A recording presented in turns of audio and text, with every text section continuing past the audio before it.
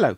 A few days ago I featured these Silvercrest DAB radios, which I converted to be a tuner, and they work very well, but there was a couple of things that have been pointed out by viewers who have watched it, and one in particular is I made a mistake which didn't matter too much, but is worth pointing out and make sure that anybody who does this modification does it as well as they can.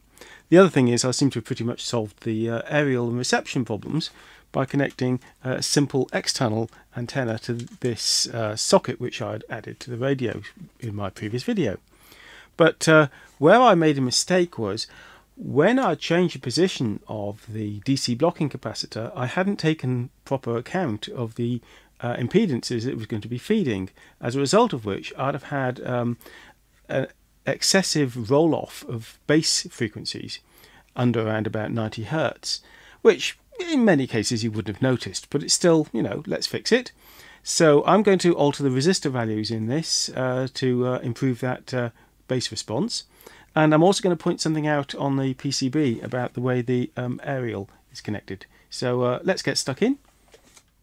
These were my original scribblings, and so just to cut to the chase here, ignoring the thing that disconnects the speaker from it, I have a amplifier in here which has a DC level, and we're sat on the terminals, so we're going to need to filter that. And my original plan was I was going to have an attenuator of 2 resistors, then a DC blocking capacitor going to an output. But the failing with that was that there was going to be a resistive path potentially upsetting the operation of the amplifier. So I changed it and put the capacitor here, and then the DC blocking is ahead of the attenuator. But I hadn't really taken into account the fact that the attenuator resistors are relatively low value, and therefore the capacitor would have to be very large value in order to not hit problems with low frequency response. So this effectively is a RC filter. So if you look at an RC filter, a high pass filter, you have a capacitor and a resistor, and this is your source, and this is the output.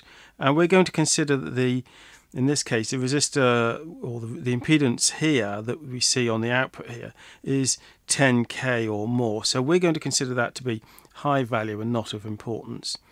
So we're just going to look at the capacitor and resistor we use internally. And I had 4.7 microfarad capacitor, and I was using 180 ohm resistors, so I had 360 ohms here from these two 180 ohm resistors that the capacitor was seeing. And the roll-off frequency for that, you can work it out yourself from this calculation.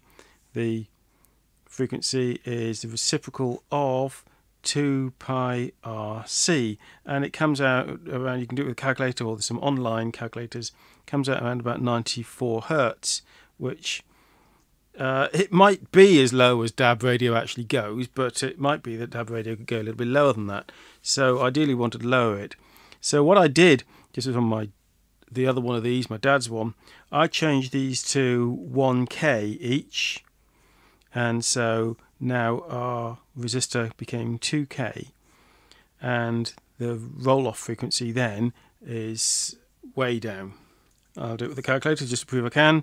So it would be R, in this case 2000 ohms now, times C, which was 4.7 to the minus 6,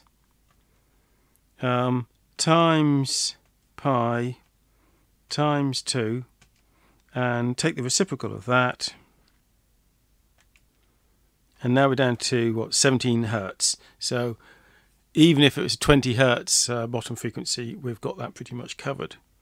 But with the original circuit, I had a 360 ohm load and the 4.7 microfarad capacitor, times 2 times pi reciprocal, 94 Hertz. in this particular unit, the second one I had, I only have 2.2 microfarad capacitors. So with 2K resistors in there, what do I get? 36 Hertz, which is, I'm sure, absolutely fine for any transmission you're actually going to get on DAB. So I'm going to change resistors in here to 1K.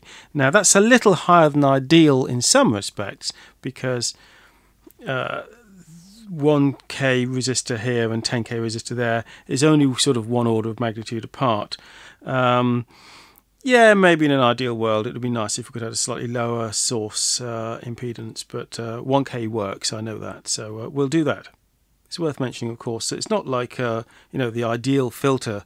There's a diagram on Wikipedia where, you know, you of a high frequency filter where you get that sort of response in frequency here. In reality, of course, you get sort of this sort of thing, and you're looking at the 3 dB point. So it's not like everything just drops at that cutoff frequency, but clearly it's the point we want to be looking at, that we want to be aiming for not too much attenuation before the minimum frequency you're going to see on a transmission.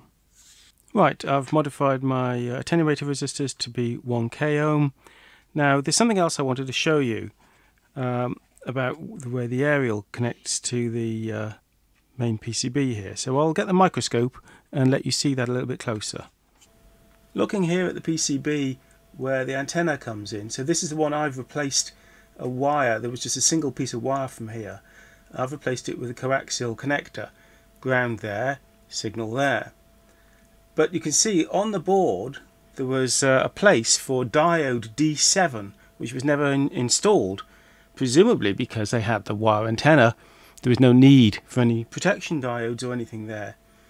So I suspect it might be nice to have fitted a diode here between this ground plane and the signal, possibly to protect it against incoming voltages. But looking at it, it's a 3-terminal device, so I'm going to hazard a guess that there's should be a cathode and an anode here to a common point, so that you have a diode facing both ways. So that might be nice to add, but of course we don't know exactly what kind of diode was there before. You could presumably add a capacitor in series with the antenna, but that could have some undesirable effects too. So I'd say if you're going to make this modification, only do so with an antenna that's not going to be connected to any other equipment that could force voltages down it. Only do so to a simple sort of dipole, nothing with an amplifier. So this is the simple dipole aerial I bought on eBay. I think it was about £11, which is a lot considering how much this whole thing cost in the first place. It doesn't work very well indoors, but I did find there was one part of the house I could stick this, and I got really good signal strength. So that's a good solution for the antenna problem. I just need to mount this in that place outside and run a long cable into where the receiver is going to sit. Well, I hope that's been useful, doing the small add-on work for this DAB radio. Of course, you'll need to see the first part of this video to make any sense of it. You'll notice I've got logos on my t-shirts now. They've been bought from a company locally. I'll include the link in the description below. Also, big logo on the back. I'll do plenty more content on audio and video technology in the near future. Bye for now.